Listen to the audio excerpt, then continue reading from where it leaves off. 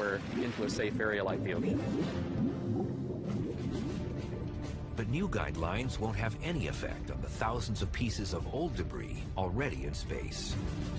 Unfortunately, we have a number of objects in space still which were not designed when that requirement was around, and they still are slowly coming down. So it'll be a while before some of these things take effect. It's no longer a sci-fi fantasy. Extraterrestrial and man-made things continue to fall to Earth. We constantly need to search the skies for objects that could decimate a neighborhood, or even worse, end human civilization. The sun. Every few hundred years, Earth gets hit with rocks the size of a football field that can destroy entire cities. But every 500,000 years, we get struck with boulders the size of mountains that could ignite global disasters.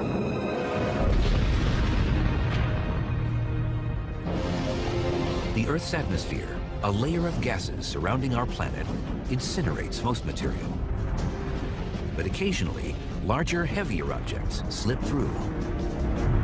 As soon as they enter the Earth's atmosphere, they get slowed down, decelerated by the atmosphere, and they lose pretty much all of the velocity with which they entered. And during that time is when you see the fireball event. But once they lose that velocity that they came in with, they essentially just fall pretty much at terminal velocity onto the Earth's surface. When asteroids hit the Earth's atmosphere, they become meteors, bright fireballs in the sky. If they make it to the ground, they're called meteorites. Over the past century alone, meteorites have struck homes, vehicles, and even people. In 1954, an 8-pound meteorite crashed through the roof of a home in Sylacauga, Alabama, and hit a woman in the hip, leaving her with nasty bruises. In October 1992, amateur videos caught a fireball flashing across the skies above several Atlantic states. The 27-pound meteorite eventually crushed the back end of a car in Peekskill, New York. In November 2008, a police dash camera recorded a bright meteorite explosion in the skies over Alberta, Canada. These caught-on-video impacts prove that things really do fall from the sky. What's even more startling is the physical evidence of much bigger impacts, ones that have caused global catastrophes in the past and may ignite a cosmic Armageddon in the future.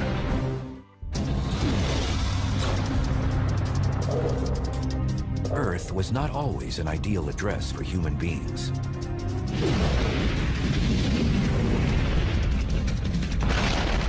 During its infancy, 3.8 billion years ago, the third rock from the sun was a cosmic war zone.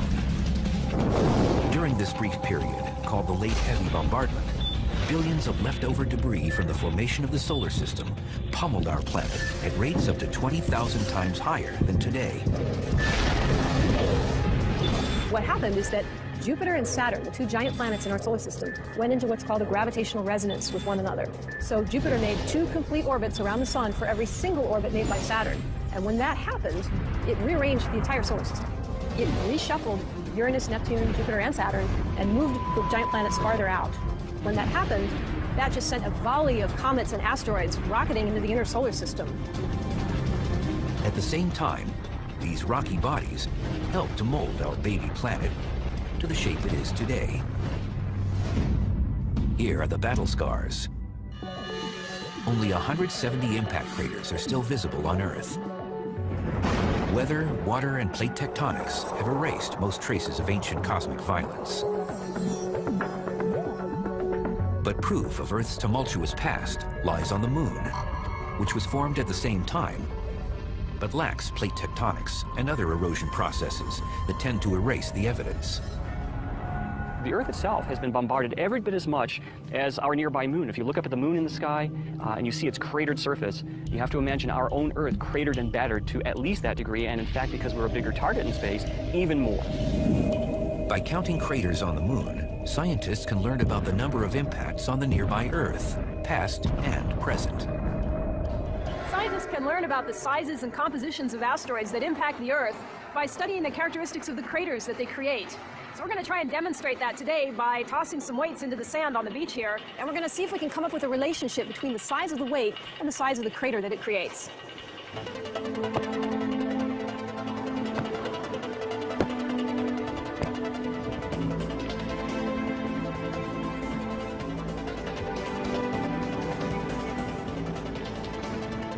Based on my measurements, I calculate that this beach was impacted by 3 rocks 10 inches in diameter, 5 rocks that were 6 inches in diameter, and 11 2-inch diameter rocks.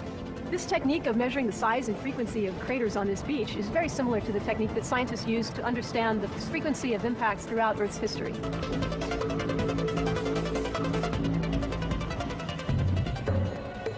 Today, the best preserved impact craters exist in dry desert regions around the world. Meteor Crater, located near Winslow, Arizona, is one of the lasting reminders of the destruction caused by objects from space. And scientists are just cracking the surface of understanding the repercussions of these ferocious events. Okay, lights. Okay, did we want to back one off to 250,000? Planetary geologist Pete Schultz formulated a new experiment to simulate what impact craters look like under the surface. 1.1 feet. At the vertical gun range at NASA's Ames Research Center, Schultz is using a massive 30-caliber light gas gun that shoots projectiles at various targets inside a vacuum chamber. Today, we're going to try to look inside a crater as it forms. And to do this, we're going to use a clear block. It's transparent, so we actually get to watch the crater as it grows, but from the inside rather than from the outside. This little bead is simulating an asteroid that's going to slam into the surface of the Earth. So let's get inside. We're in the impact chamber. This is where everything happens. The little projectile bead is going to be coming in at around 4 miles per second. We're going to handle this transparent block. We're going to be looking at everything that happens below the ground when an asteroid hits the surface of the Earth. Outside the chamber, high-speed cameras will document the deep impact from various angles. Are the Shimatsu's all up down there? In the control room, Schultz watches the monitor with nervous anticipation. High voltage?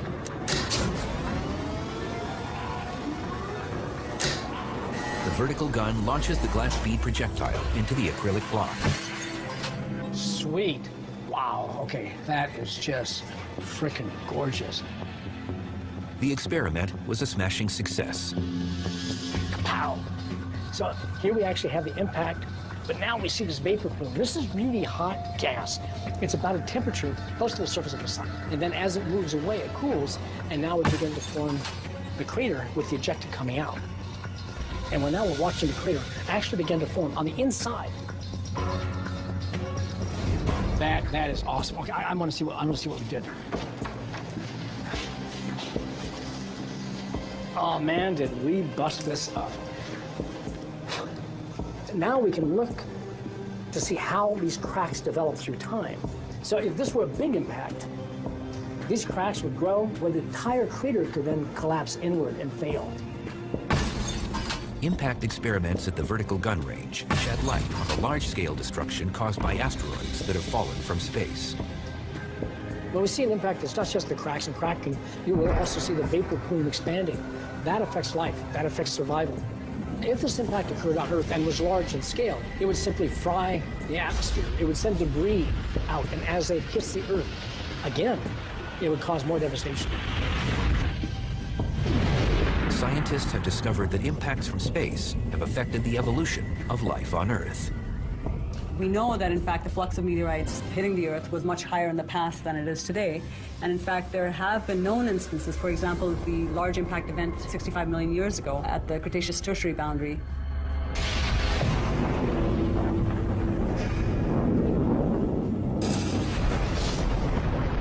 "65 million years ago, an asteroid the size of Mount Everest struck the Yucatan Peninsula in Mexico with the energy of a 100 million megaton bomb. It created a 100-mile wide crater underwater that was finally discovered in the 1980s. Scientists have determined that the asteroid impact ignited atmospheric events that may have led to the mass extinction of 75% of all prehistoric species, including the dinosaurs. were a lot of potential effects that could have led to the extinctions. Heating of the atmosphere, for instance, by the ejecta, perhaps leading to wildfires. The poisoning of the atmosphere from the gases produced from the vaporized asteroid. It was every ecological disaster you could think of all happening at the same time.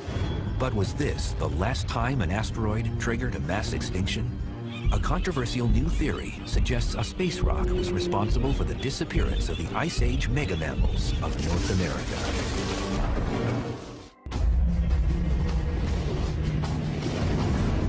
Scientists are dying to know what happened 13,000 years ago. The Ice Age was slowly ending. The North American continent was inhabited with big beasts like the woolly mammoth, mastodon, giant ground sloth, and the short-faced bear. But something caused 35 major groupings of species to vanish from the fossil record. Many think the ancient Clovis people, a hunter and gatherer society, killed off the mega mammals. But startling new evidence suggests that an object from space may have led to the demise of the giant creatures. 13,000 years ago, the climate changed suddenly, rapidly, and dramatically.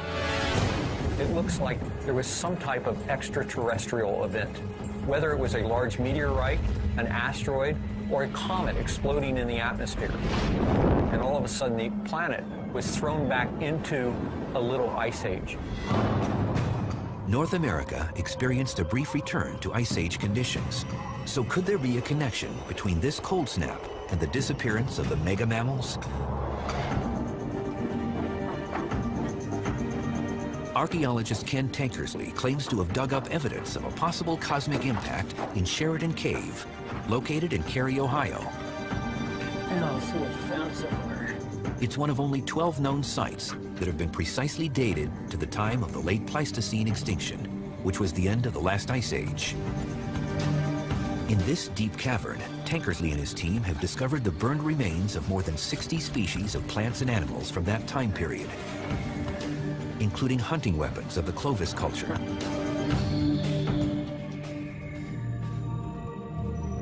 I don't believe it. This is a Clovis bone point. It's manufactured from a mega mammal rib, probably a large animal such as the American mastodon. What's fascinating about this specimen is the person who manufactured this likely witnessed the event 13,000 years ago. Tankersley says that most of the bones he's uncovered underwent intense burning that couldn't have been caused by a mere forest fire. He says it had to have been from a colossal explosion, the kind generated by an Earth impact.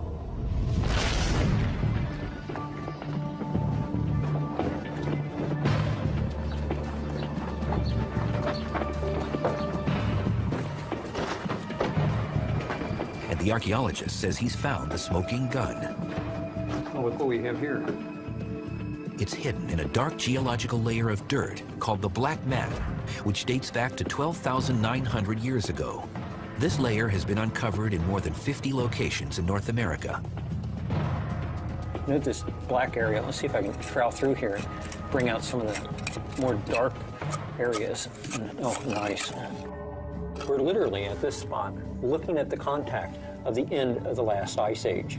And this oxidized layer above it, this is where the mega mammals go extinct. Within this sediment layer, some scientists claim to have found key pieces of evidence that point to a cosmic impact.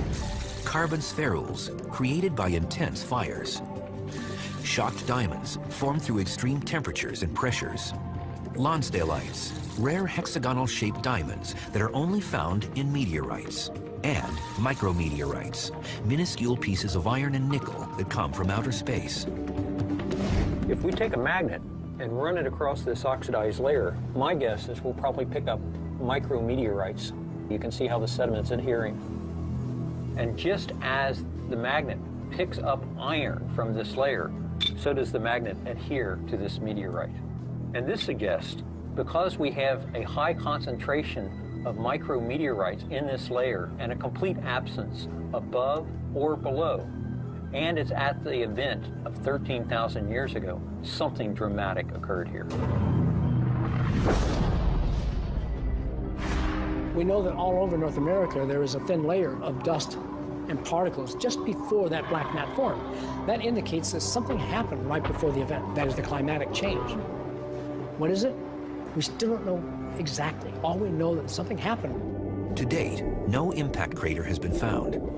But a space rock doesn't have to reach the ground to generate mass devastation.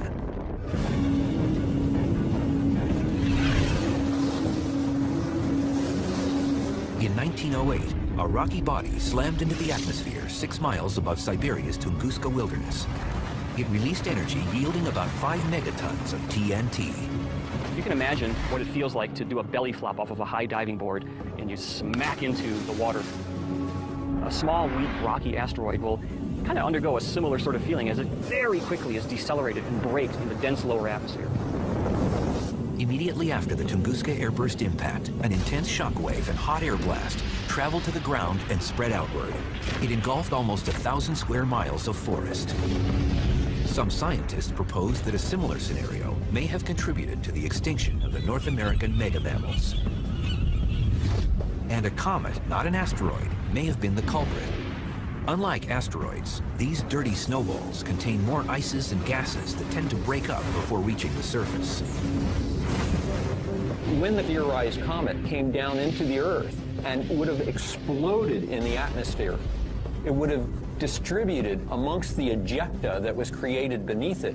It would also have seen a great variation in the deposits left behind.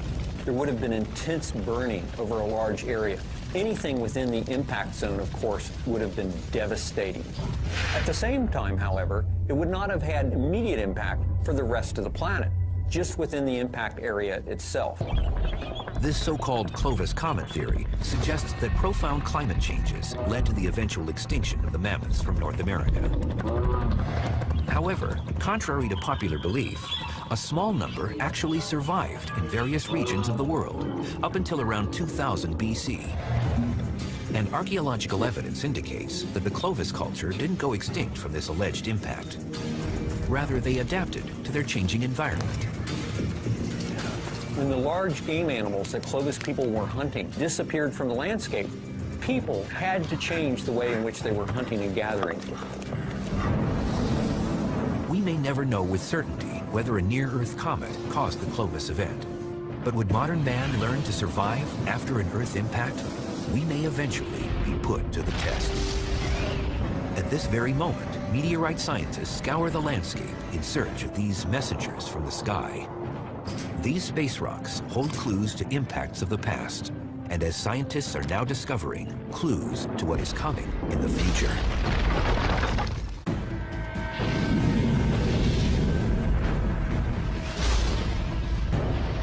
Mass extinctions, mile-wide craters, scorched landscapes, all created by objects from space. Meteorites have been intruding on our planet since the formation of the solar system. So where do we typically find these rocks? Most meteorites, they're more easily found in dry desert regions of the Earth. For example, in the Saharan desert or even the cold deserts like Antarctica, where there's not a whole lot of vegetation or there's not a whole lot of other rocks to confuse you. However, meteorites fall everywhere on Earth with equal probability. Cosmochemist Meenakshi Wadhwa has traveled the world in search of meteorites and now oversees the largest university-based meteorite collection in the world. We're here looking at the collection of meteorites in the Center for Meteorite Studies at Arizona State University. There's basically 3 different kinds of meteorites. You can have stony meteorites, stony iron, or iron-rich meteorites, but all 3 kinds have at least some amount of metal. And so you can distinguish terrestrial rocks from meteorites by the content of metal in meteorites. The other way to actually distinguish a meteorite from a terrestrial rock is that you'll actually see a fusion crust on meteorites that forms on these objects when they're falling through the Earth's atmosphere. Most of the meteorites recovered originated in the asteroid belt between Jupiter and Mars. But nearly 4 dozen actually came from our moon and the planet Mars. The idea there is that you probably had a large asteroidal body that impacted the moon or Mars and ejected pieces of the crust of the moon or Mars, and these ejected pieces probably fell into these unstable Earth-crossing orbits, and eventually pieces made their way to the Earth that way. This is a piece of a lunar meteorite, and we believe it came from the highlands portion of the moon. And we know that this is actually a lunar meteorite because we can compare this with actual samples that were brought back by the Apollo missions in the late 60s and early 70s. Meteorites are precious research subjects. Although they've destroyed life time and time again, they may also have provided the chemicals needed for life on Earth. This is possibly one of the most well-studied meteorites in the world. It fell in 1969 in Mexico. And an interesting thing to note about this rock is that these white grains are possibly some of the oldest solids that formed in our solar system as our solar system was forming 4.5 billion years ago. These white grains, combined with the atmospheric chemicals and organic compounds on Earth, may have formed a mixture of amino acids, the essential elements of life. So meteorites have played a very important role in possibly the formation of life on our planet and certainly the evolution of life on our planet.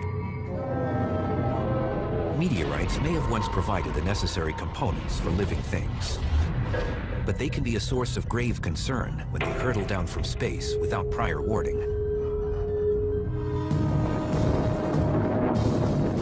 September 19th, 2007.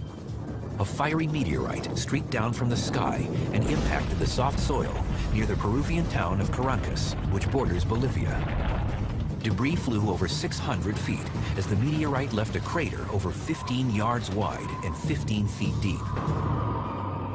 There was a gentleman riding a bicycle, and he was knocked over. Another person looking the other direction quickly turned around and saw this thing hit with a large plume rising above.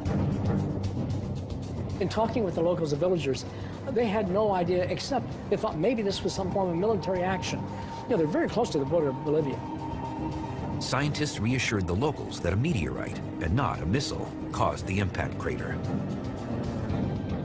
But immediately after the event, many villagers complained about headaches and vomiting. They literally became ill, most likely because of sulfur or because of the fine dust that was inhaled. The vapors probably came from the material that was following the meteorite as it was coming through. It was melting, it was vaporizing as it passed through the atmosphere, and it probably, when it hit, caused some additional release of gas. But could a space rock actually deliver harmful elements to Earth? Sci-fi movies and conspiracy theorists have proposed that meteorites could seed our planet with lethal bacteria or viruses. But what's fact and what's fiction? The probability of this happening is very, very, very small. If that rock made it to Earth and somehow that microbial life form survived, it would find our atmosphere very toxic. Any microbe that evolved in an anaerobic, in a non-oxygen environment, is not going to survive long in oxygen. The possibility that the Peruvian meteorite committed cosmic biological warfare is remote. But had this small stony meteorite impacted a nearby village, the aftermath would have been much different. This would look like somebody had planted a roadside bomb. It would have had that effect. It opened up a hole so large that it would have swallowed several cars. The Peruvian meteorite impact once again illustrates the unpredictability of things that fall from the heavens. And space rocks aren't the only objects that can cause bodily harm. Up to 200 heavy objects hit our planet each year. And they're not extraterrestrial, they're man-made.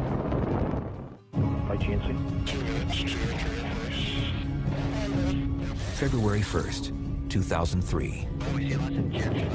The Space Shuttle Columbia was about to conclude its mission in space when disaster struck. The vehicle disintegrated during re-entry into Earth's atmosphere. Debris fell over Texas, Louisiana, and Arkansas. All 7 crew members perished. Because of reentry heating, it got hotter as it came into the atmosphere. Some critical components failed. That caused an overall failure of the entire spacecraft, which spread debris over a large footprint. Spacecraft re-entry disasters are rare, but space debris is not. Since the beginning of the space age, rockets have carried thousands of satellites into orbits around our planet. As a result, we've littered space with spent rocket stages, defunct satellites, fuel tanks, as well as nuts, bolts, and fragments from collisions and explosions with other debris. This abandoned space debris hovers over our planet like a cosmic garbage dump, and some will eventually fall back to the Earth. The question is when and where. Things that re-enter the atmosphere, they do have a risk. The real risk is that something falling through the atmosphere will hit a person on the ground. 5,400 tons of space junk has already crash-landed on Earth. In 1979, Skylab, the first space station, scattered debris across the Indian Ocean and parts of Australia. In 1997, a DVD-sized piece of smoldering metal fell from the clouds and brushed the shoulder of a woman near Tulsa, Oklahoma. She wasn't injured, but hundreds of miles away, this 570-pound stainless steel tank landed next to a farmer's house in Texas. Both were pieces of debris from the same stage of a Delta II rocket. It's a piece of debris from a launch stage that was in orbit for about 9 months and re-entered over the northern part of the United States and Canada. Came down and left several fragments of debris around. This was the largest piece. At the Aerospace Corporation in El Segundo, California, scientists study space debris to find out what materials survive re-entry and why, and how to minimize future hazards. This is remnants of a stage that put a GPS satellite into orbit. This was found in Saudi Arabia. This one is made out of titanium, which is a very high melting point material, and that's one reason why this one survived so nicely. And this was traveling again on the order of probably 150 miles an hour when it hit the ground. Why do objects fall back to Earth? Most space debris resides in low Earth orbit, approximately 600 miles above our planet's surface. In space, objects can stay for tens to hundreds of years because there's no air resistance. But they will eventually undergo orbital decay. They will lose energy because there's very little atmospheric drag, and the Earth's gravity will tug them back down into its atmosphere. Satellites fall back sometimes quickly and sometimes over a long period simply because they begin to touch a little bit of the atmosphere, enough of the atmosphere that there's an increasing force over a long period of time, and that small force acting over a long time will basically drag them out of orbit, and they will eventually re-enter. Most debris burns up during atmospheric re-entry and vaporizes. However, some pieces are made of stronger components such as stainless steel and titanium, which can survive tremendous heat. Once below the dense regions of the atmosphere, they literally free fall to the ground. It'll hit at a very low velocity, say 150 feet per second, 150 miles an hour, something like that. And so that's the problem. So you're basically slowing something from an orbital speed down to essentially nothing in a relatively short time. Main engine start. The international space community now imposes new design requirements for most objects, including a propellant system to ensure controlled re-entries over water. Basically, the international community has agreed that an acceptable level of risk for a reentry is around 1 in 10,000. That means that if you did a particular reentry 10,000 times, the likelihood is that you'll hit one person on the planet. And so if you exceed that threshold, the objective is that you should reenter that piece of hardware into a safe area like the ocean. But new guidelines won't have any effect on the thousands of pieces of old debris already in space. Unfortunately, we have a number of objects in space still which were not designed when that requirement was around, and they still are slowly coming down. So it'll be a while before some of these things take effect. It's no longer a sci-fi fantasy. Extraterrestrial and man-made things continue to fall to Earth. We constantly need to search the skies for objects that could decimate a neighborhood, or even worse, end human civilization.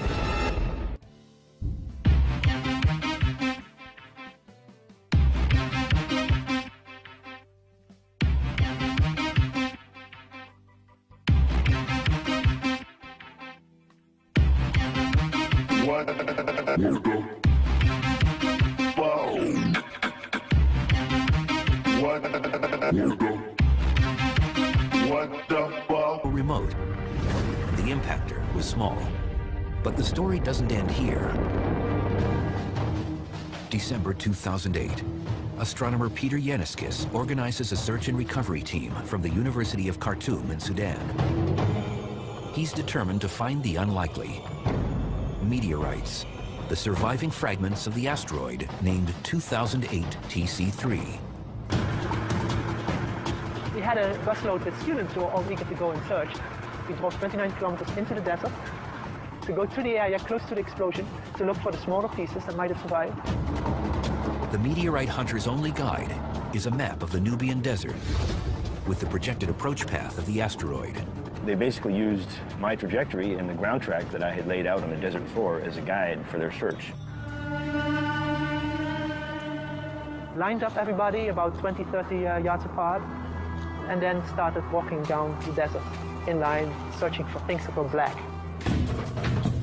But spotting small charcoal-like stones on the rocky desert surface is akin to finding a needle in a haystack. As the sun begins to set on the first day, the team is about to walk away empty-handed when a student suddenly comes forward with a suspicious rock. A student called Mohammed Alamin had this little rock in his hand that was clearly a meteorite. It had a beautiful black fusion crust around it, and it was undoubtedly a meteorite. Since the beginning of the space age, rockets have carried thousands of satellites into orbits around our planet.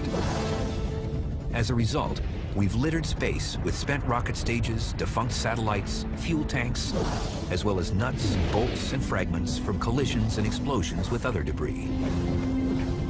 This abandoned space debris hovers over our planet like a cosmic garbage dump, and some will eventually fall back to the Earth. The question is when and where.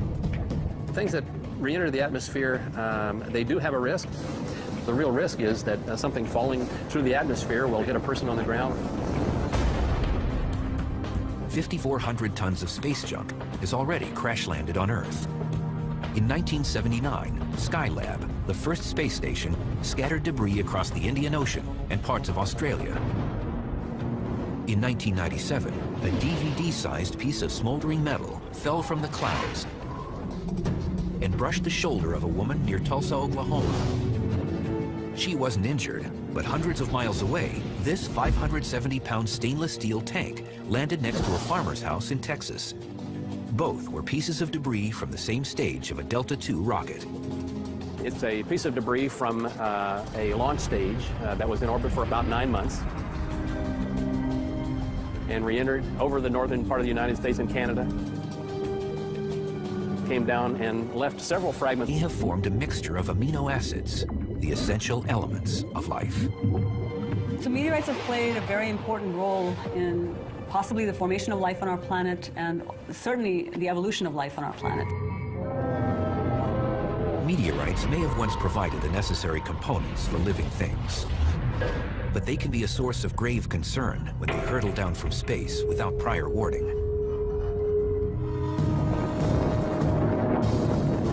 September 19th, 2007. A fiery meteorite streaked down from the sky and impacted the soft soil near the Peruvian town of Caracas, which borders Bolivia. Debris flew over 600 feet as the meteorite left a crater over 15 yards wide and 15 feet deep. There was a gentleman riding a bicycle, and he was knocked over. Another person looking the other direction quickly turned around and saw this thing hit with a large plume rising above. In talking with the locals, the villagers, they had no idea, except they thought maybe this was some form of military action. You know, they're very close to the border of Bolivia. Scientists reassured the locals that a meteorite, and not a missile, caused the impact crater. But immediately after the event, many villagers complained about headaches and vomiting. They literally became ill, most likely because of sulfur or because of the fine dust that was inhaled. The vapors probably came from the... Lined up everybody about 20, 30 yards apart, and then started walking down the desert in line, searching for things that were black. But spotting small charcoal-like stones on the rocky desert surface is akin to finding a needle in a haystack. As the sun begins to set on the first day, the team is about to walk away empty-handed when a student suddenly comes forward with a suspicious rock. A student called Mohammed Alamin had this little rock in his hand that was clearly a meteorite. It had a beautiful black fusion crust around it, and it was undoubtedly a meteorite. And then everybody started being excited and shouting and singing and waving their hands. 280 meteorite samples were eventually recovered, equaling 11 pounds, which for planetary scientists was like hitting pay dirt. This was one of the meteorites that was recovered.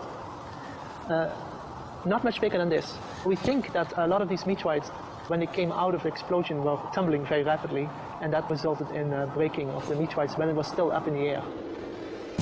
2008 TC3 is the first asteroid ever observed in space, which was later found on the ground.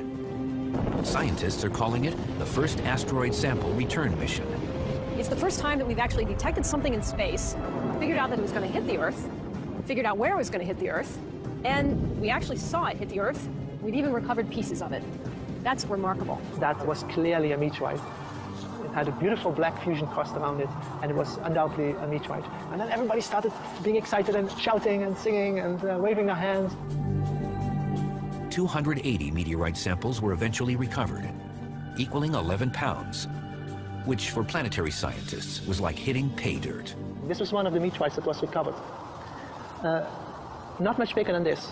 We think that a lot of these meteorites, when they came out of the explosion, were tumbling very rapidly, and that resulted in breaking of the meteorites when it was still up in the air. 2008 TC3 is the first asteroid ever observed in space, which was later found on the ground. Scientists are calling it the first asteroid sample return mission. It's the first time that we've actually detected something in space, figured out that it was going to hit the Earth, figured out where it was going to hit the Earth, and we actually saw it hit the Earth. We've even recovered pieces of it. That's remarkable. This whole experience was really fantastic for us. This was an excellent test for what we're really preparing for, which is the possibility of having to deal with a larger impactor sometime in the future.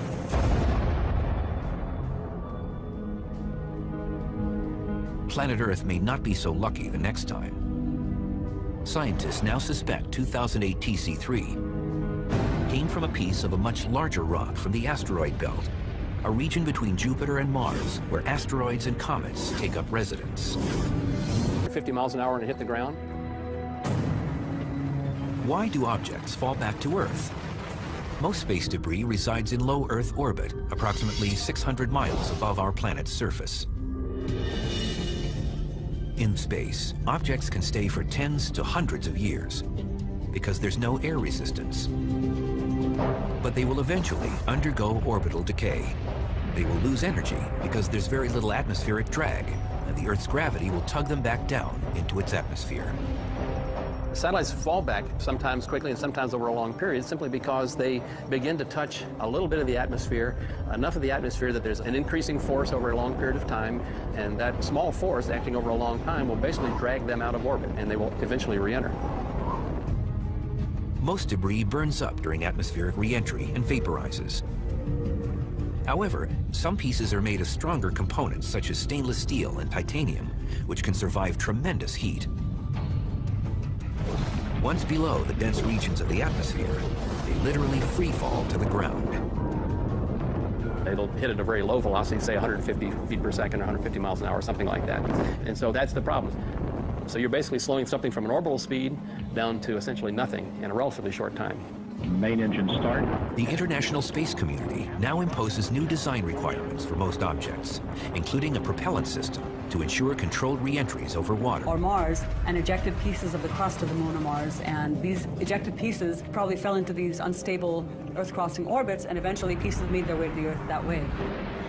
This is a piece of a lunar meteorite, and we believe it came from the Highlands portion of the moon. And we know that this is actually a lunar meteorite because we can compare this with actual samples that were brought back by the Apollo missions in the late 60s and early 70s.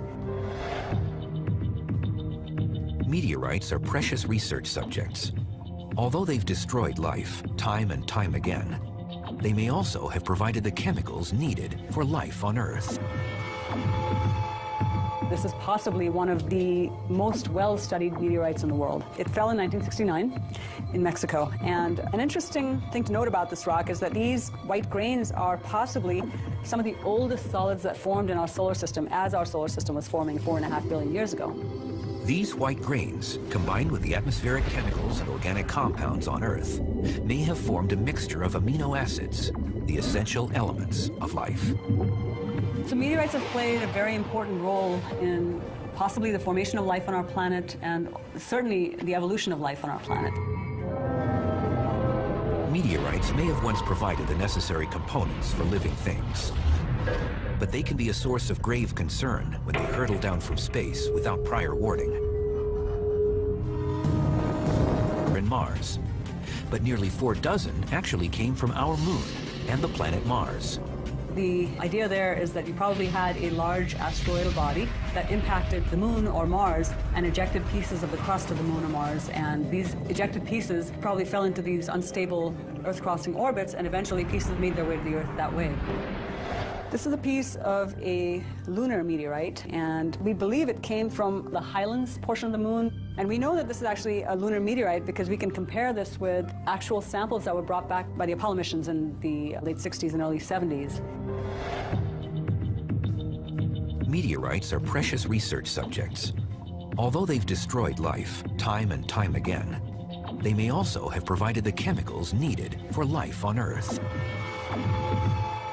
This is possibly one of the most well-studied meteorites in the world. It fell in 1969 in Mexico. And an interesting thing to note about this rock is that these white grains are possibly some of the oldest solids that formed in our solar system as our solar system was forming 4.5 billion years ago. These white grains, combined with the atmospheric chemicals and organic compounds on Earth, may have formed a mixture of amino acids, the essential elements of life. So meteorites have played a very important role in possibly the formation of life on our planet and certainly the evolution of life on our planet. Meteorites may have once provided this dump, and some will eventually fall back to the Earth. The question is when and where. Things that re-enter the atmosphere, they do have a risk. The real risk is that something falling through the atmosphere will hit a person on the ground. 5,400 tons of space junk has already crash-landed on Earth. In 1979, Skylab, the first space station, scattered debris across the Indian Ocean and parts of Australia. In 1997, a DVD-sized piece of smoldering metal fell from the clouds and brushed the shoulder of a woman near Tulsa, Oklahoma. She wasn't injured, but hundreds of miles away, this 570-pound stainless steel tank landed next to a farmer's house in Texas. Both were pieces of debris from the same stage of a Delta II rocket. It's a piece of debris from a launch stage that was in orbit for about 9 months and re-entered over the northern part of the United States and Canada. Came down and left several fragments of debris around. This was the largest piece. At the Aerospace Corporation in El Segundo, California, scientists study space debris to find out what materials survive re-entry and why, and how to minimize future hazards. This is remnants of a stage that put a GPS satellite into orbit. This was found in Saudi Arabia. This one is made out of titanium, which is a very high melting point material, and that's one reason why. Prove that things really do fall from the sky. What's even more startling is the physical evidence of much bigger impacts, ones that have caused global catastrophes in the past and may ignite a cosmic Armageddon in the future.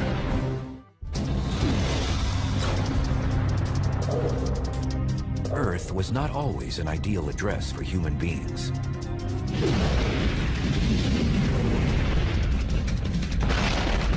During its infancy, 3.8 billion years ago, the third rock from the sun was a cosmic war zone. During this brief period, called the Late Heavy Bombardment, billions of leftover debris from the formation of the solar system pummeled our planet at rates up to 20,000 times higher than today. What happened is that Jupiter and Saturn, the two giant planets in our solar system, went into what's called a gravitational resonance with one another. So Jupiter made 2 complete orbits around the sun for every single orbit made by Saturn. And when that happened, it rearranged the entire solar system.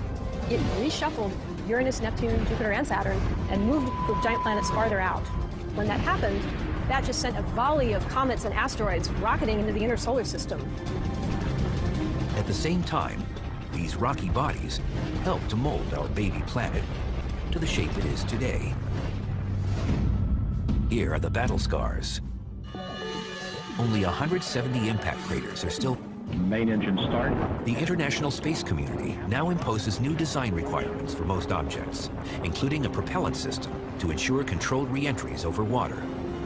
Basically, the international community has agreed that an acceptable level of risk for a reentry is around 1 in 10,000. That means that if you did a particular reentry 10,000 times, the likelihood is that you'll hit one person on the planet. And so if you exceed that threshold, the objective is that you should reenter that piece of hardware into a safe area like the ocean. But new guidelines won't have any effect on the thousands of pieces of old debris already in space. Unfortunately, we have a number of objects in space still which were not designed when that requirement was around, and they still are slowly coming down. So it'll be a while before some of these things take effect.